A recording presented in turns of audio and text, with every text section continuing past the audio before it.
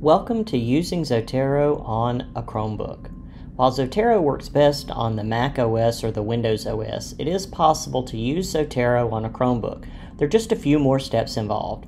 You have two choices on a Chromebook. You can either use Zotero.org and copy and paste citations in a Google Doc, or you can install Linux on your Chromebook.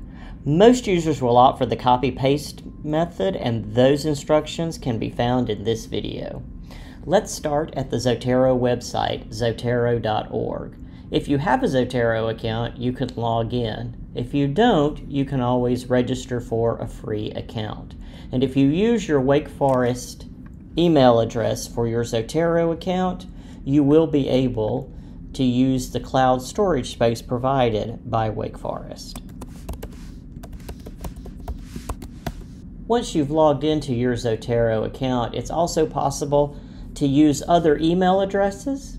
If you know you're going to lose your Wake Forest email address at some point in the future, it's probably worth the time to click on Settings, and under Settings click on Account, and under Account add a personal email address. Leave your Wake Forest email address as your primary address because, again, this will allow you to take advantage of that free cloud storage space that the university purchases from Zotero.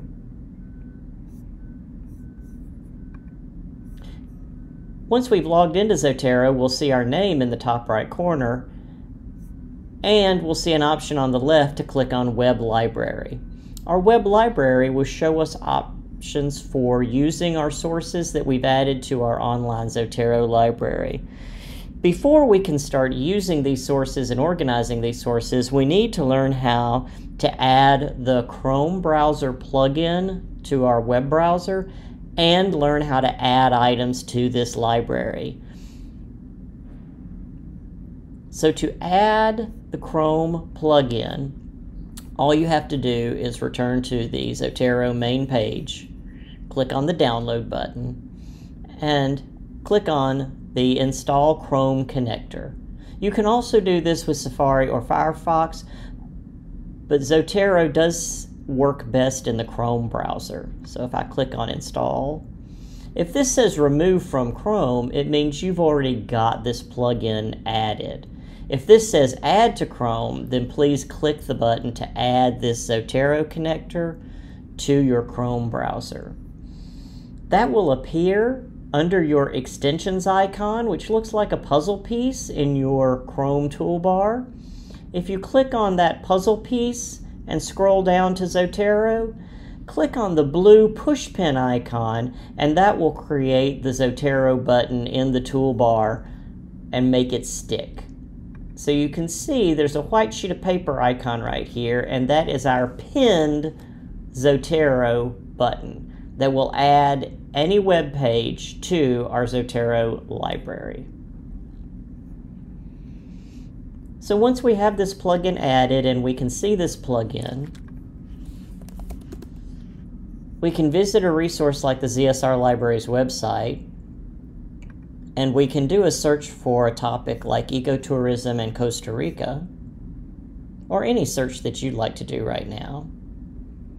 And we can find an item, and once we have found that item, our Zotero icon, in this case, will be a blue book icon because we found a book on our topic. If we click that blue book icon, it's going to ask us if Zotero is running. It's not going to be running on our Chromebook, so we're going to need to enable saving to the online library. Click on that option, and it will save it to Zotero.org to your account.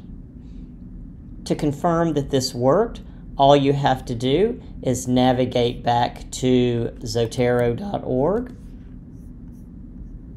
click on Web Library, and look for the item that we just added to the library.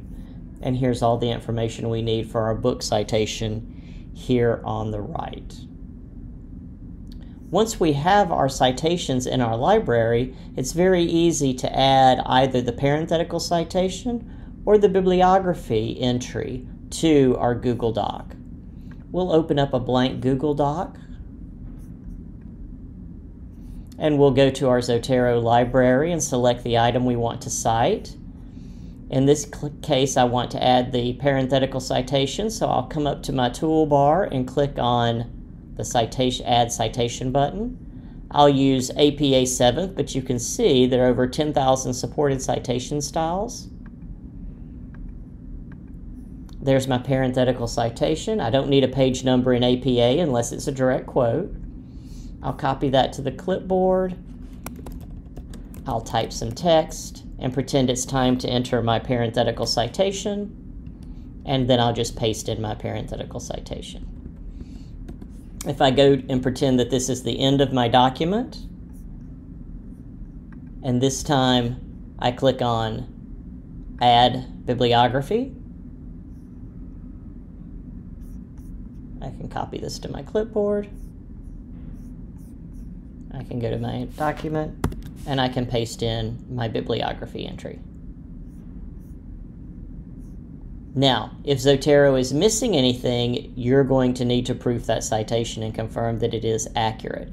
Zotero does the best it can with the screen scraping technology it uses to pull information from the databases. This has been Using a Chromebook with Zotero. I'm Hugh Womack, and if you have any questions, you can always email askzsr@wfu.edu.